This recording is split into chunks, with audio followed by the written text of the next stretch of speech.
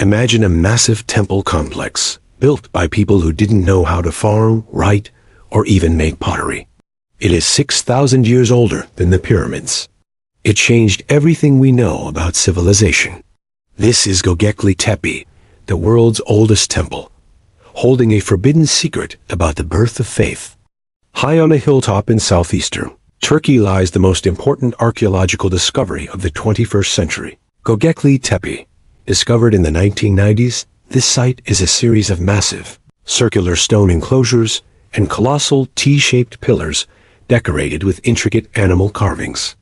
Its estimated age is over 12,000 years old, making it the oldest known man-made temple on Earth, 6,000 years older than the first Egyptian pyramids.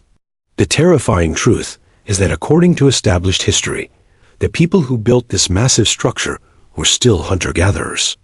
They did not have domesticated animals, metal tools, or agriculture.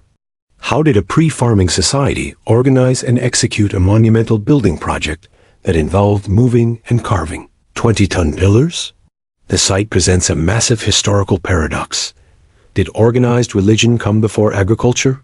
Was the need to worship what forced humans to settle and eventually farm? But the final, most baffling secret is that after millennia of use, the entire site was deliberately and meticulously buried by its own creators, possibly to hide it or preserve it. Göbekli Tepe is a stunning, silent monument that literally forces us to rewrite the entire timeline of human civilization and the birth of faith.